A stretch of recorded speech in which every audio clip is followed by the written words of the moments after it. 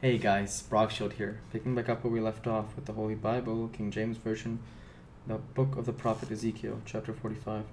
Moreover, when ye shall divide by lot the inheritance of the land for inheritance, you shall offer an oblation unto the Lord, and holy portion of the land. The length shall be the length of 25,000 reeds, and the breadth shall be 10,000. This shall be holy in all the borders thereof round about. Of this there shall be for the sanctuary 500 in length, with 500 in breadth square round about, and 50 cubits round about for the suburbs thereof. And of this measure shalt thou measure the length of 25,000, and the breadth of 10,000, and in it shall be the sanctuary and the most holy place. The holy portion of the land shall be for the priests and the ministers of the sanctuary, which shall come near to the minister unto the Lord, and shall be a place for their houses, and holy place for the sanctuary. And the 25,000 of length and the 10,000 of breadth shall also the Levites, the ministers of the house, have for themselves for a possession of 20 chambers. And ye shall appoint the possession of the city 5,000 broad, and 25,000 long over against the oblation of the holy portion. It shall be for the whole house of Israel.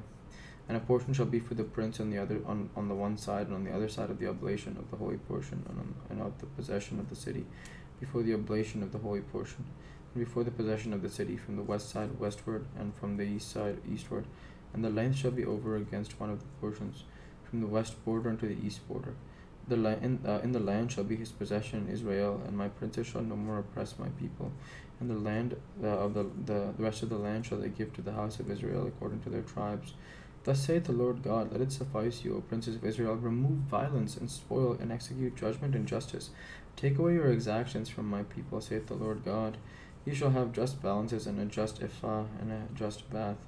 The ephah and the bath shall be one measure, that the bath may contain the 10th part of an homer, and the ephah the 10th part of an homer. The measure thereof shall be after the homer. And the shekel shall be 20 gerahs, 20 shekels, 5 and 20 shekels, 15 shekels shall be your manna. This is the oblation that ye shall offer, the 6th part of an ephah of an homer of wheat, and ye shall give the 6th part of an ephah of an homer of barley.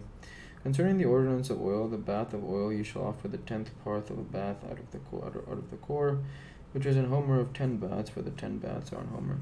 And one lamb out of the flock, out of 200 out of the fat pastures of Israel, for a meat offering, and for a burnt offering, and for peace offerings, to make reconciliation for them, saith the Lord God.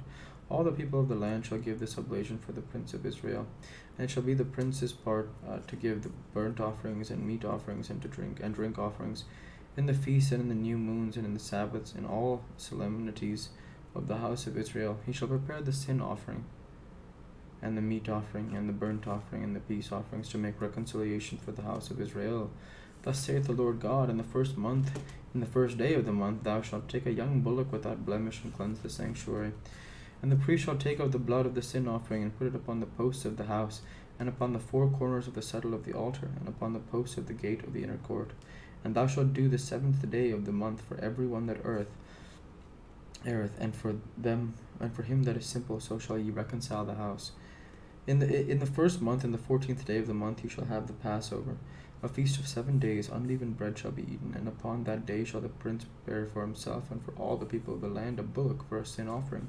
And 7 days of the feast he shall prepare a burnt offering to the Lord, 7 bullocks and 7 rams without blemish daily the 7 days, as a kid of goats daily for a sin offering. He shall prepare a meat offering of an ephah for a bullock, and an ephah for a ram, and a hin of oil for an ephah.